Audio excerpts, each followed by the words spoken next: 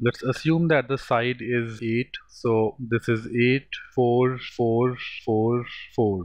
Area of this triangle would be half into 8 into 4. This part becomes 16. This becomes half into 8 into 4 again. This becomes 16 and this becomes half into 4 into 4. This becomes 8. Overall the area is 64. 8 into 8, 64, out of which 40 is here. So this must be 24. So AEF upon ABCD is 24 upon 64. 64 into 0.4 is 25.6, just a bit less than that, so 38%.